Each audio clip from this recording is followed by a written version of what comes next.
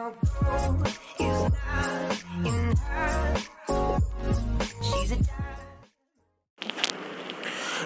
Hello guys, welcome to BBALLBGYAN। मैं प्रतीक शर्मा और आज जो यार आप इंपॉर्टेंट सब्जेक्ट और इजी सब्जेक्ट है यार, इन्वेस्टमेंट लॉ, उसको स्टार्ट करेंगे। तो मैं काफ़ी टाइम हो गया यार इसके ऊपर भी वीडियो नहीं बनाई, और आप लोगों में से कई लोगों को थोड़ा सा ये कहते हैं कि यार थोड़ा टफ लग रहा है, ये सब्जेक्ट थोड़ा अजीब सा है।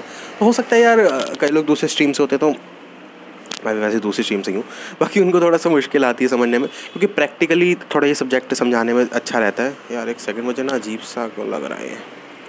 चलो ठीक है, चलो जी। जो इन्वेस्टमेंट लॉ है जी हमारा, आज जो हम यहाँ फेमा और फेरा के बारे में पढ़ेंगे। ठीक है जी, फेमा और फेरा ये दो एक्ट क्या है क्या नहीं है, कौन सा नया है कौन सा पुराना है, क्या है, पूरी हिस्ट्री जोग्राफी सारी चीज़ के समझेंगे इसके बारे में। तो जी, फॉरेन एक्सचेंज मैनेजमेंट एक्ट, मतलब FEMA, foreign exchange management act. ठीक है जी, FEMA, फेमा हो गया। तो it was introduced with an object of having stringent control to conserve foreign exchange. ठीक है जी, तो फेमा का जो था बेसिकली इस एक्ट को इसलिए लाया गया था ताकि हम फॉरेन एक्सचेंज को कंजर्व कर सकें।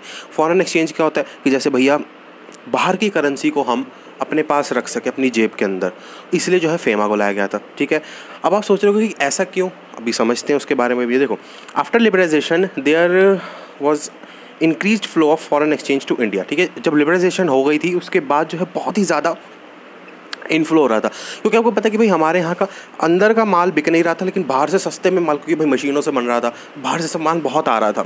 ठीक है, अब हिस्ट्री देख लेते हैं एक बार इसकी। देखो जी, फेरा था 1947। ठीक है जी, फेरा था 1947 में, वो हुआ फेरा 1973, उसके बाद कन्वर्ट हुआ वो फेमा 1999। तो इससे एक चीज़ समझ आ गई, फेरा और फेमा दो अलग नहीं है, एक ही ब्रांच है।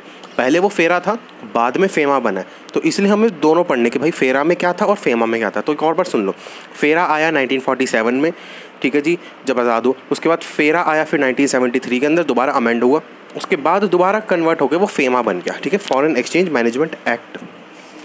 तो ये थी मोटे मोटे तौर पे हिस्ट्री।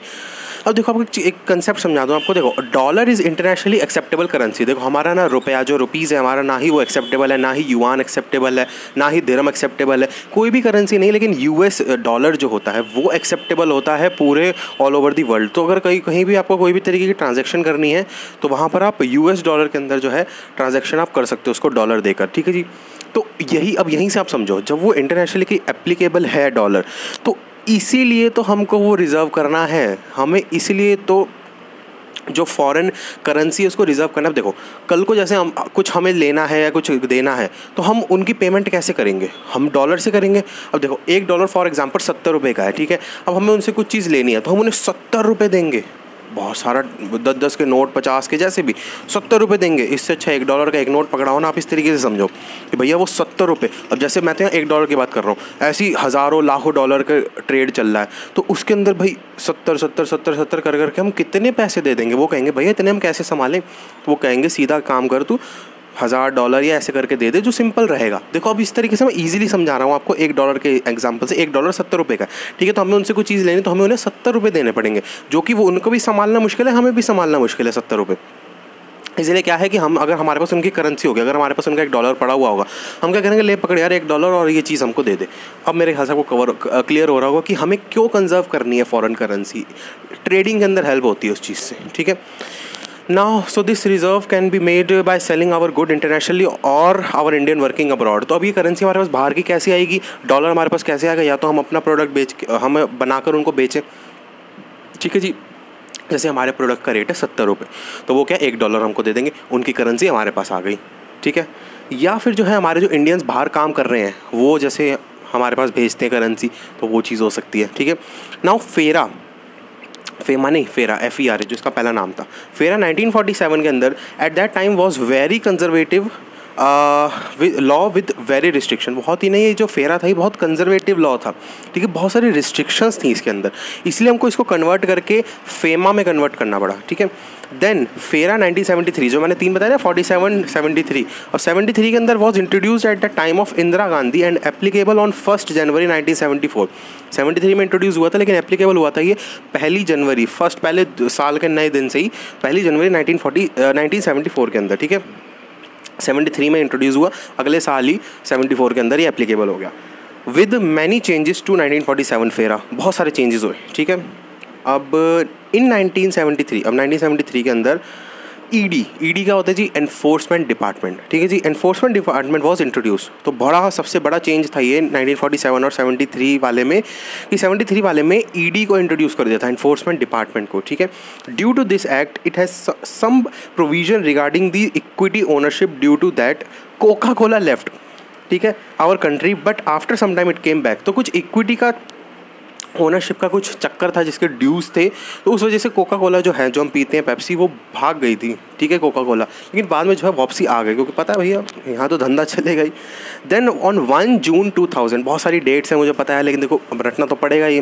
देखो 1 जून 2000 में FEMA was applied, it came in 1999 at the time of Atal Bihari Vajpayee, ठीक है जी। अटल बिहारी वाजपेयी के टाइम पर जो है ये फेमा जो लेटेस्ट हमारे पास है ये आया था 1 जून 2000 को। सिंपल है, 1900 वही सीन है जैसे इंदिरा गांधी वाला था, 1973 में इंट्रोड्यूस हुआ, लेकिन 1974 में अप्लाई हुआ, तो वही चीज़ होती है, 1999 में इंट्रोड्यूस हुआ, लेकिन 2000 में अप्लाई हो गया 1 जून को। कौन? FEMA.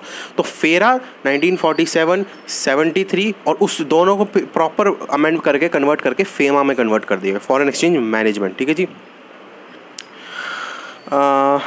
At that time LPG was introduced, therefore FEMA was introduced, ठीक है। LPG के साथ साथ लिबरलाइजेशन, प्राइवेटाइजेशन और ग्लोबलाइजेशन जो था ना हमारा, उसके साथ ही जो है फेमा को इंट्रोड्यूस कर दिया गया था। अब हम मोटे मोटे तौर पे देखते हैं कि डिफरेंस क्या है फेरा और फेमा में, क्यों हमने पुराना एक्ट हटाया और क्यों हम नया एक्ट लाए। देखो जी, फेरा जो है वो मैंने आपको बताया बहुत ही कंजर्वेटिव और बहुत लिमिटेशंस वाला एक्ट था। तो इसका मेन ऑब्जेक्टिव था to conserve the foreign exchange reserves. आपको एग्जांपल समझ आएगा कि हमें कंजर्व क्यों करना है उसको, ठीक है जी। ऑब्वियसली बात है, वो $1 और 70 रुपये वाला एग्जांपल याद रखना। तो वही है कि कंजर्वेटिव अप्रोच का ये हमारा एक्ट था। लेकिन फेमा जो नया वाला है, to promote orderly development and maintenance of foreign exchange market. इसने कहा ऑर्डरली डेवलप करो और मेंटेन करो फॉरेन एक्सचेंज मार्केट को, ठीक है जी। ये थी लिबरल अप्रोच। दूसरा difference, to control foreign exchange transaction. जो फेरा था उसके अंदर सिर्फ था कि भाई फॉरेन एक्सचेंज के ही ऊपर बातें चलेंगी, उसी को हमने मैनेज करना है। लेकिन फेमा जो है to manage foreign exchange transaction, इसके था कंट्रोल, वो कर रहा है मैनेज, ठीक है। फेरा है कंटेनिंग 81 सेक्शन, फेरा के अंदर 81 सेक्शन थे, लेकिन फेमा के अंदर सिर्फ 49 सेक्शन। मैं कह रहा हूँ ना, बहुत ही टू द पॉइंट कर दिया इस एक्ट को। फेरा जो है no compounding could be there, मतलब कि कोई कंपाउंडिंग नहीं थी, लेकिन फेमा के अंदर compounding is allowed in case of violation, instead of imprisonment fine was introduced. तो कंपाउंडिंग मतलब कंपाउंड कर लेना, कोई सज़ा जैसे हो जाती है। तो फेरा के अंदर कोई ऐसी स्ट्रिक्ट सज़ा नहीं थी, लेकिन फेमा के अंदर ऐसी स्ट्रिक्ट सज़ा है इन केस ऑफ वायलेशन, ठीक है जी। और उसके बाद हम फटाफट से देख लेते हैं ऑब्जेक्टिव ऑफ फेमा, ठीक है जी। फॉरेन एक्सचेंज मैनेजमेंट एक्ट के ऑब्जेक्टिव है नए वाला, कंफ्यूज मत होना यार फेरा और फेमा में। फेरा पुराना है, फेमा नया है, लेकिन ये है एक ही चेन, ठीक है। ऑब्जेक्टिव क्या है इसके, ये आपको सामने एक एडिटिंग प्रोसेस में डाल दूंगा फोटो, एक ये देख लो आप। एक टेबल दिखा रहा हूँ आपको जिसमें फैसिलिटेटिंग लिखा है और प्रमोटिंग लिखा हुआ है। फिर फैसिलिटेटिंग के अंदर लिखा है एक्सटर्नल पेमेंट और एक्सटर्नल ट्रेड, और प्रमोटिंग के अंदर लिखा है ऑर्डरली डेवलपमेंट और ऑर्डरली मेंटेनेंस, ठीक है। इन दोनों को मिलाकर है FE, foreign exchange in India, जिसके हमारा फॉरेन एक्सचेंज मैनेज होगा पूरा। इसका मेन ऑब्जेक्ट यही है, मोर एक्सपोर्ट दैन इम्पोर्ट। हम जितना चाहें उतना एक्सपोर्ट करें, कम से कम इम्पोर्ट करें, ठीक है। ज़्यादा हमारा माल बेचो बाहर, कम से कम माल लाने की कोशिश करो, तभी डेवलप हो पाएगा, ठीक है जी। अब रूल्स और रेगुलेशन में क्या डिफरेंस होता है, फटाफट से ये देख लेते हैं। Rules made by central government होते हैं, लेकिन रेगुलेशन मेड बाय RBI होता है, ठीक है जी। रूल जो है promote the broad outline of the act, जो रूल है वो एक ब्रॉड आउटलाइन प्रमोट करता है, प्रोवाइड करता है, सॉरी। और रेगुलेशन जो है वो करता है प्रोसीजरल एस्पेक्ट, ठीक है जी। प्रोसीजरल एस्पेक्ट बताता है both the act and rules provided by central government. तीसरा होता है rules are made only in pursuance of the act, act के बाद ही रूल बनेगा। लेकिन regulation are made with pursuance of the both the act and the rules made under the act, made under this जो भी है। तो rules जो है, रेगुलेशन उसके साथ साथ चलेंगे दोनों के, एक्ट और रूल्स के साथ, लेकिन रूल्स जो है एक्ट के बाद बनेगा। तो रेगुलेशन एक तीसरा प्रोसेस है, ऐसे समझो।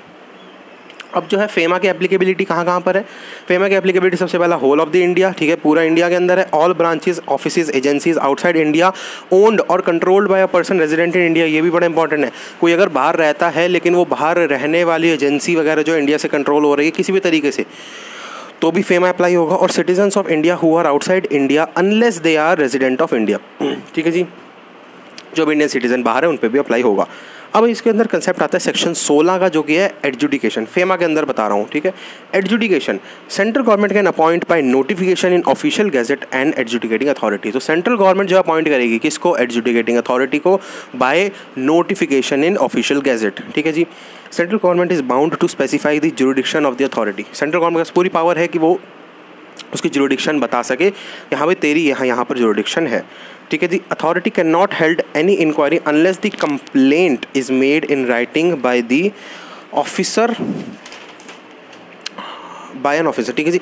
जब तक नहीं कर सकते इंक्वायरी जब तक कि बाय ऑफिसर थ्रू कंप्लेंट ना हुई हो, ठीक है। Against whom the complaint was maid can present his case before the authority himself और take assistance of a legal practitioner. तो जो भी ये अथॉरिटी होगी उसके सामने अगर कोई केस है, जो भी अक्यूज्ड वगैरह जो भी कह सकता है उसको, तो वो जो है अब या तो खुद प्रेजेंस देकर दिखाए या फिर जो है किसी प्लीडर या एडवोकेट को अपना हायर कर ले, ठीक है। The adjudicating authority shall have provisions of civil code. ये बड़ा इंपॉर्टेंट है, एडजुडिकेटिंग अथॉरिटी की सारे प्रोविजन सिविल कोड वाले होंगे, मतलब कि पावर वगैरह सब सिविल कोड वाली होगी। The disposing of the case time was 1 year, otherwise the authority has to give reason for delay. तो भैया इसके अंदर टाइम वगैरह 1 साल का दिया हुआ है, 1 साल के अंदर तुम सॉल्व करो, नहीं कर सकते तो भाई रीज़न बताओ, वो वैलिड होना चाहिए, नहीं तो उन्हीं के ऊपर फिर इंक्वायरी चल जाएगी। किसके ऊपर, अथॉरिटी के ऊपर। क्या पढ़ रहे थे हम, adjudicating authority under FEMA act. मैंने कहा ना फेमा के अंदर पनिशमेंट वगैरह दी हुई है, तो वो पनिशमेंट कैसी होंगी, यही एडजुडिकेटिंग अथॉरिटी के थ्रू ही तो एग्जीक्यूट होंगी ना, ठीक है। तो अब आता है एक अपील टू स्पेशल डायरेक्टर, ठीक है जी। एसडी जो होती है अपील का ही केस है, सेक्शन 17 है ये, ठीक है। सेक्शन 17 कह रहा है central government to appoint SD मतलब special director to here the appeals against the order of adjudicating authority. बड़ा आसान है, जैसे हमारे यहाँ district court, high court, supreme court होता है, इसी तरीके से फेमा एक्ट के अंदर भैया पहले एडजुडिकेटिंग अथॉरिटी थी, उसका कुछ तुम्हें पंगा है, कुछ नहीं समझ आ रहा है या कुछ प्रॉब्लम है उसके ऑर्डर के अंदर, जजमेंट के अंदर, तो तुम एसडी के पास जाओगे। कौन है एसडी, स्पेशल डायरेक्टर, ठीक है जी, उसका एडजुडिकेटिंग अथॉरिटी का केस लेकर, ठीक है। अब उसका भी नहीं समझ आता है तो तुम जाओगे अपीलेट ट्रिब्यूनल के अंदर, जो कि है सेक्शन 19। बड़ा आसान हो गया, मतलब अपीलेट ट्रिब्यूनल समझ लो सुप्रीम कोर्ट है, ठीक है। द ऑर्डर ऑफ AA और SD can be appealed hair, ठीक है जी। तो एडजुडिकेटिंग अथॉरिटी या फिर SD मतलब स्पेशल डायरेक्टर की कोई भी कंप्लेंट वगैरह कुछ भी प्रॉब्लम है तो तुम जाओगे appellate tribunal, that is section 19। अब आता है power of AT and SD, ठीक है जी। अपीलेट ट्रिब्यूनल और स्पेशल डायरेक्टर की क्या पावर्स हैं, ये है सेक्शन 28, बड़े छोटे में समझ लेते हैं। Can dispose of and not bound by CPC but bound by principle of natural justice. 2-3 शब्दों के अंदर मैंने पूरा समझा दिया इसको। डिस्पोज कर सकता है केस को, लेकिन CPC से बाउंड नहीं है, लेकिन प्रिंसिपल ऑफ नेचुरल जस्टिस से बाउंड है, ठीक है। Same power of the court, जो भी सिविल कोर्ट की पावर्स होती हैं, सिविल कोर्ट की समन करना, डॉक्यूमेंट के लिए समन करना, एविडेंसेस लेना, रिव्यू करना, एक्स पार्टे ऑर्डर करना, जितने भी सिविल कोर्ट की हमारी, लेकिन CPC से बाउंड नहीं है। लेकिन जो सिविल कोर्ट की पावर्स हैं वो जो है एप्लीकेबल AT और SD पर होती है। AT मतलब अपीलेट ट्रिब्यूनल और SD मतलब स्पेशल डायरेक्टर। तो ये था जी हमारा फेमा और फेरा। तो कुछ नहीं है यार, फेरा पुराना है, फेमा नया है, चेन सेम ही है, दोनों चीज़ें सेम ही हैं। 3 डेट याद रखनी है, 1947, 1973 और 1999, जो कि एप्लीकेबल एक साल बाद हुए हैं ये, ठीक है जी। उसमें 1 साल प्लस करके कर दो, आप एप्लीकेबल हो जाएगा। इंट्रोड्यूस इन तीनों डेट पर हुए थे, एप्लीकेबल उनके 1 साल बाद हुआ, ठीक है जी। तो ये था जी हमारा फेमा और फेरा, और इस वीडियो को मैं अभी यहीं पर ख़त्म करता हूँ। टॉपिक्स को आराम से करेंगे, ज़्यादा जल्दी नहीं करेंगे, और तो ये था। और देखते हैं इसको आगे बढ़ाते हैं। इंटरेस्टिंग है यार, देखो ज़्यादा थोड़ी डेट्स वगैरह हैं वो मैं जानता हूँ, लेकिन 3 मोटे तौर पे डेट याद कर लो, उसके बाद आपका हो जाएगा काम। चलो जी, थैंक्स फॉर वाचिंग BBALLBGYAN, प्रतिष्ठा साइनिंग आउट। उससे पहले जो है डिस्क्रिप्शन जरूर खोल लेना, डिस्क्रिप्शन के अंदर मैंने एक ऐप का लिंक दिया हुआ, कॉल मी फॉर का, इंस्टॉल करो, BBALLBGYAN सर्च करो, डायरेक्ट मेरे फ़ोन नंबर पर कॉल कर सकते हो।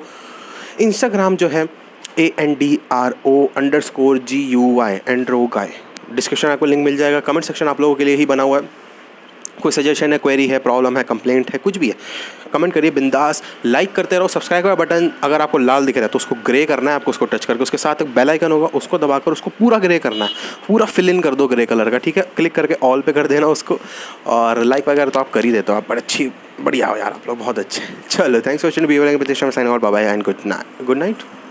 गलत बोल रहा हूँ, अच्छा हाँ यार, कोरोना का थोड़ा ध्यान रखना, कोरोना वायरस की बात कर रहा हूँ, ध्यान रखना, हाथ धोते रहना पूरा, और बाहर तो हम निकलना नहीं, 21 दिन के लिए लॉकडाउन है, तो उसमें तो कुछ करा नहीं जा सकता, तो वीडियोस मोस्ट प्रोबेबली जल्दी आती रहेंगी। चलो बाय बाय।